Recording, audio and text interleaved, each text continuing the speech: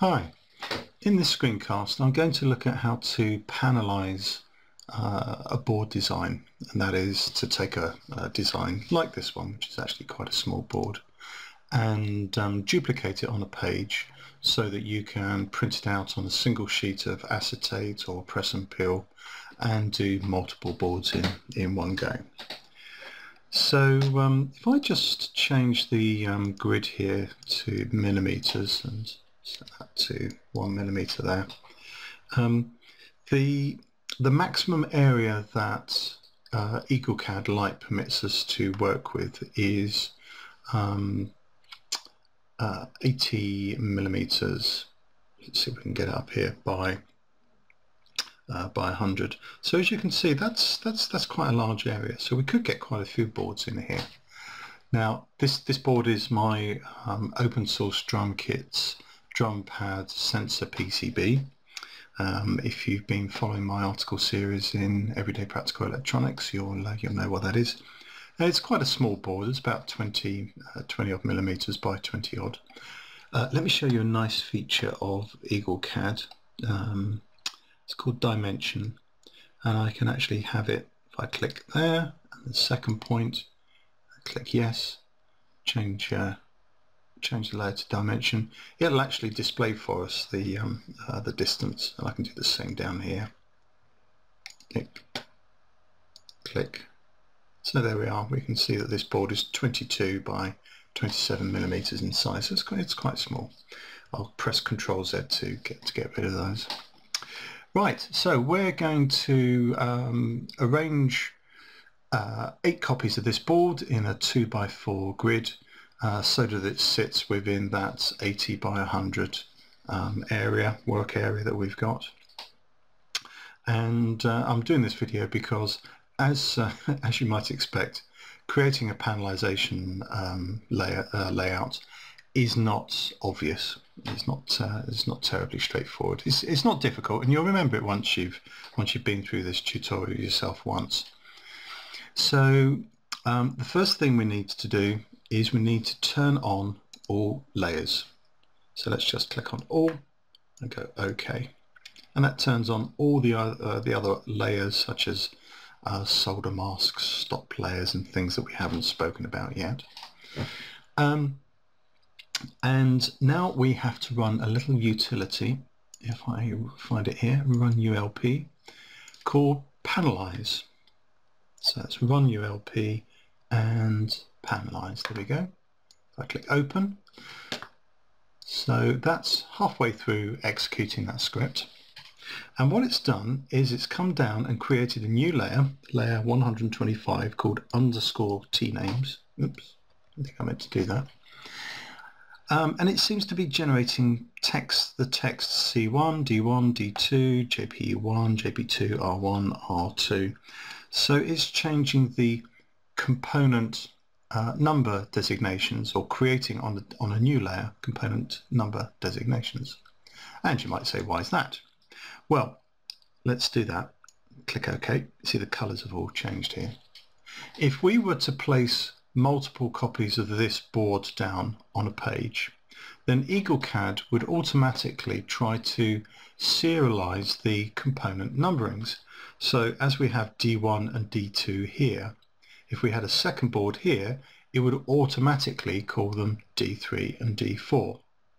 So by changing these component numbers to a different layer, EagleCAD will just treat them as ordinary text, and so when I duplicate it, it will just duplicate it, just like it duplicates this this text up here that's on the bottom layer copper. So we're now ready to copy it. So we're going to run a few steps here, which you just must simply copy. I will type the command group all, and what that does, you'll notice everything changes color. That selects everything. And then we come down here and we click the copy button, and that's now copied our board design into the cut and paste buffer. Now we cannot drop the new copy here because this design of this board is linked to the schematic page. The schematic only has one set of components. So if I try to paste here, EagleCAD would instantly say that the board design and the schematic design are inconsistent, and it will get very upset. However, what I can do is I can create a new board page. So I go File and New, and do you want to save this one? Yes. No forward, that's fine. Bingo, here we go. We've got a new page.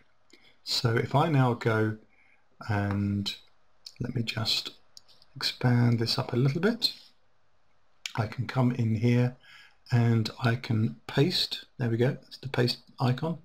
Paste it once, there's our board. Now we've got our origin down here. Let's zoom in a little bit. And what I'm going to do is I'm going to rotate this once. So I've clicked the right mouse key once there, and I'm going to position this roughly in the bottom corner of the bottom left hand corner of this position. Let's turn the grid on with yeah, we'll leave it on inches for now. Now I'm going to press paste again, and hey presto, I've got another copy of the board. And I can click the right key again to rotate it round, and I'm going to position it. I'm going to leave a little gap there. That's about 0.1 of an inch, which is going to be enough space for me to use my bog standard Woody's DIY stroke Homebase DIY store tile cutter, which is what I use to cut thick printed circuit boards. You could use a hacksaw, but I've just got fed up with working my way through hacksaw blades. If you do use a hacksaw blade, then feel free to butt these boards up much more closely. Perhaps even if I Control Z to remove that one, you could, if I can find that command again, there's the paste icon. There's nothing wrong with actually putting them right up like that if you've got a good hacksaw that will go in there. I don't like that technique. I'll use a water assisted tile cutter, so I'm going to leave a reasonable gap for trimming it. Now let's repeat that twice more, and again. Still got a gap there. I'm just going to use the mouse wheel to reduce the scale, move it up there, keep going, another one there, and another one there, and another one there, and another one there, and that's it. We are done. I can come back into the layer settings now and go None, and just ask it to display the layers that I want to print for my home etching: bottom, pads, vias, dimensions, and holes, drills and holes, although I don't have any that aren't already covered by pads and vias. Let's go OK on that. Did I include dimension? Let me just check that. Dimension, yes I did, good. So it's nice to have the board outline. And I'll press the rat's nest button there. It's not necessary, but it's nice to see exactly what we're going to get. And as I say, that's it. We can now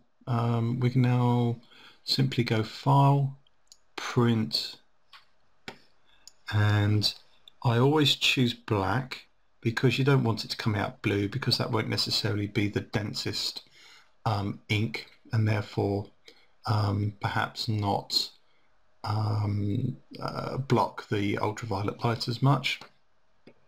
I usually run with solid. You don't need to mirror this because we're printing the bottom layer, and the rule is bottom layers which look negative on the computer screen, that's why you can't read this text, they are printed out normally. If you were printing the top layer, you would have to mirror it, but we don't have to do that. So that's it. If I click OK now, and I had a piece of photoresist or press and peel in my printer, I will get my nice little panel of 8 boards. And we can save this this board design if we want as a kind of a spare file. I generally don't bother. I dynamically create these because it's not terribly long. Now, admittedly, if I was making up a panel of 20 boards, I might be a bit more careful, and I might preserve this afterwards. But of course, this board won't automatically change when I come in and add a new resistor, say. So it's a kind of temporary file. But anyway, that's the end of the tutorial. That's how you create panels for home use in EagleCAD. And thank you very much for listening.